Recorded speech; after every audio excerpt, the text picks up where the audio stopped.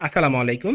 আজকের ভিডিওতে আমরা জানবো টার্বোচার্জার ও সুপারচার্জার কি, ফুয়েলের হাই ক্যালোরিফিক ভ্যালু ও লো ক্যালোরিফিক ভ্যালু বলতে কি বুঝো, সেই সাথে আমরা আরও জানবো ফুয়েলের ফ্ল্যাশ পয়েন্ট ও ফায়ার পয়েন্ট বলতে কি বুঝি।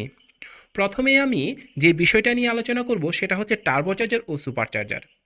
এই টার্বোচার্জার ও সুপারচার্জার দুটি কিন্তু ইঞ্জিনের ফোর্সড ইন্ডাকশন সিস্টেম। আর ইঞ্জিনের ইন্ডাকশন সিস্টেম হচ্ছে ইনটেক স্ট্রোকে যেই এয়ার অথবা এয়ার ফুয়েল মিক্সচার ইঞ্জিনে প্রবেশ করে, এই প্রসেসটাই হচ্ছে ইঞ্জিনের ইন্ডাকশন সিস্টেম। যখন আমরা ইঞ্জিনের টার্বোচার্জার কিংবা সুপারচার্জার ব্যবহার করব, তখন ইনটেক স্ট্রোকে সাধারণের তুলনায় অতিরিক্ত এয়ার অথবা এয়ার ফুয়েল মিক্সচার প্রবেশ করবে। এর ফলে ইঞ্জিনের শক্তি উৎপাদন প্রায় 50% পর্যন্ত বৃদ্ধি করা সম্ভব।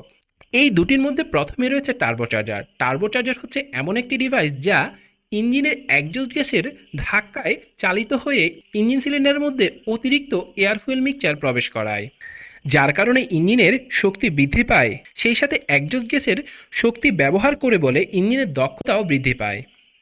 অন্যদিকে সুপারচার্জার হচ্ছে এমন একটি ডিভাইস যা ক্র্যাঙ্কশ্যাফট থেকে শক্তি নিয়ে চলে এবং ইঞ্জিন সিলিন্ডারে অতিরিক্ত এয়ার প্রবেশ করায়, যার ফলে ইঞ্জিনের দক্ষতা বৃদ্ধি পায়। কিন্তু সুপারচার্জার ইঞ্জিনের শক্তি নিয়ে চলে, যার ফলে টার্বোচার্জারের তুলনায় সুপারচার্জার কম এফিসিয়েন্ট। এখন আমরা জানবো ফুয়েলের হাই ক্যালোরিফিক ভ্যালু ও লো ক্যালোরিফিক ভ্যালু বলতে কি বুঝো।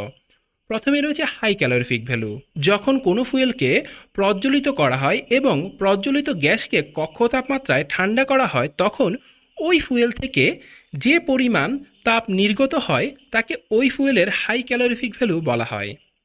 অনুরূপভাবে লো ক্যালোরিফিক ভ্যালু হচ্ছে যখন কোনো ফুয়েলকে প্রজ্বলিত করা হয় এবং প্রজ্বলিত গ্যাসগুলো উড়ে যেতে দেওয়া হয়, তখন সেই ফুয়েল থেকে যে পরিমাণ তাপ নির্গত হয় তাকে ওই ফুয়েলের লো ক্যালোরিফিক ভ্যালু বলে। হাই ক্যালোরিফিক ভ্যালু এবং লো ক্যালোরিফিক ভ্যালু দ্বারা ফুয়েলের রেটিং করা হয়। জেনে রাখা ভালো, হাই ক্যালোরিফিক ভ্যালু এবং লো ক্যালোরিফিক ভ্যালুর মধ্যে 10% তাপের পার্থক্য দেখা যায়। চিত্রে তোমরা বিভিন্ন ফুয়েলের হাই ক্যালোরিফিক ভ্যালু এবং লো ক্যালোরিফিক ভ্যালু দেখতে পাচ্ছ। এখন আমরা জানবো ফুয়েলের ফ্ল্যাশ পয়েন্ট ও ফায়ার পয়েন্ট কি।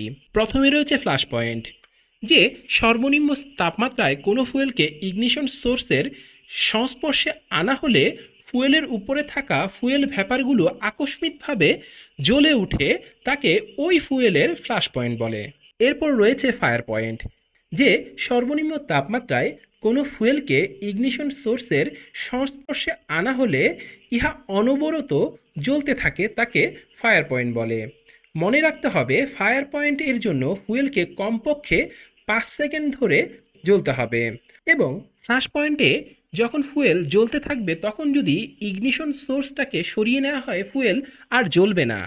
কিন্তু ফায়ার পয়েন্টে যখন ফুয়েলটা একবার জ্বলতে শুরু করবে, ইগনিশন সোর্সটা সরিয়ে নিলেও ফুয়েলটা জ্বলতে থাকবে।